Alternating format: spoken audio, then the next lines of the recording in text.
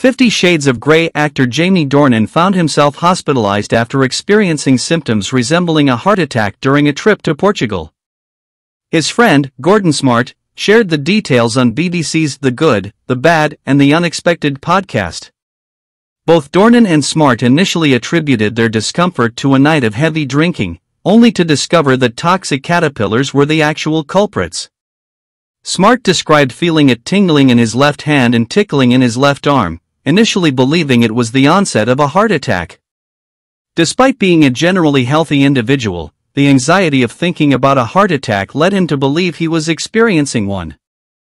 Upon returning to their hotel, Smart was surprised to learn that Dornan was going through similar discomfort and had also been taken to the hospital.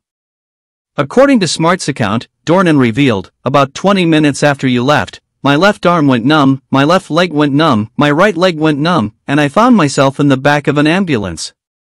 The revelation pointed towards the toxic caterpillars as the cause of their health issues. It was later disclosed that caterpillars on golf courses in the south of Portugal were responsible for causing harm, including fatalities among dogs and heart attacks in men in their 40s. The severity of the situation was highlighted by the paramedics asking Dornan and Smart for a selfie as they left the hospital, adding an unexpected and surreal element to their ordeal. In summary, Jamie Dornan and Gordon Smart experienced symptoms resembling a heart attack in Portugal, only to discover that toxic caterpillars were the source of their health issues. The unexpected encounter with these caterpillars on a golf course in southern Portugal has reportedly led to fatal outcomes for dogs and heart attacks in men in their 40s.